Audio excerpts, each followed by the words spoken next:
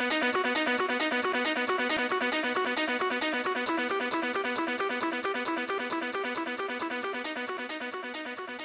what's up, guys? I just got done with my 21-day fix, plyo fix here in the living room, and it got me thinking, and I wanted to talk to you guys for a quick second about approaching this Thanksgiving weekend and the holidays.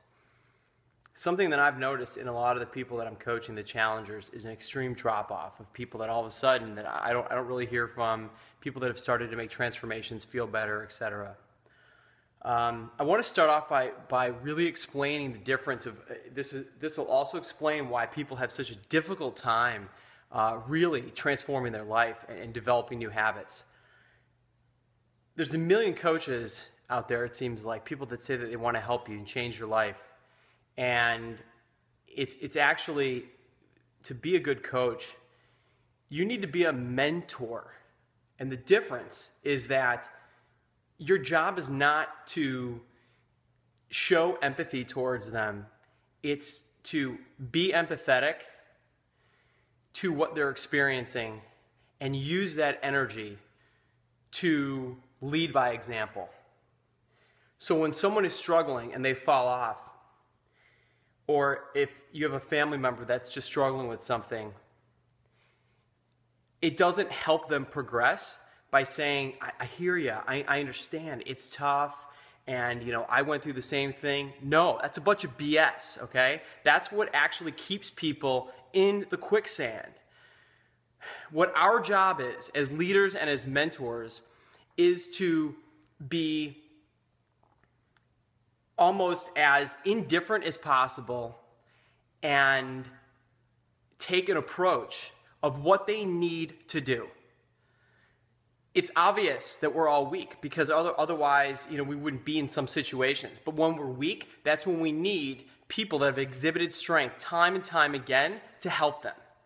And so, for instance, what do I do? And what do I hopefully inspire my coaches to do is to shut their mouth and just lead by example. Just eat what you're supposed to, exercise every day, show people how you're exercising every day, read personal development every single day. Audio, video, whatever. And that will make you contagious to help people.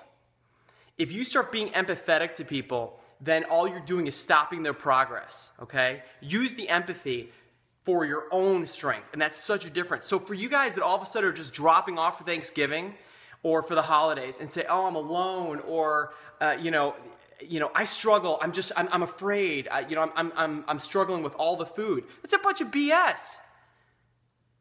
How bad do you want it? How bad do you want it?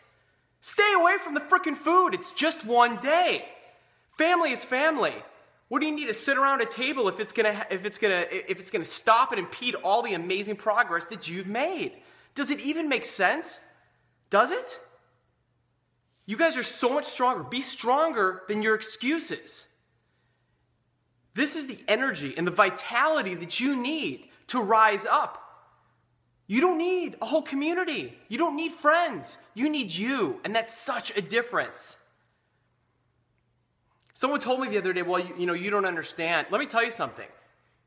Physical appearance has nothing to do with what's gone on in my mind throughout my whole life. And in terms of eating, I've struggled with sweets more than just about anybody could imagine, the internal struggle that I've gone through until I was able to emotionally disconnect it. We all go through our struggles. It doesn't make a difference.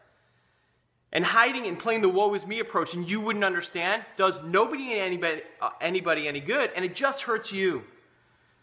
You guys are all amazing. I see people that rise up over the horizon, and it's like they would never, ever go back to what they had. So find a community, find a leader, find a mentor that inspires you. Not because they teach you, but because their daily activities make you want to be a better person. Now go out there and get it. Have a good one.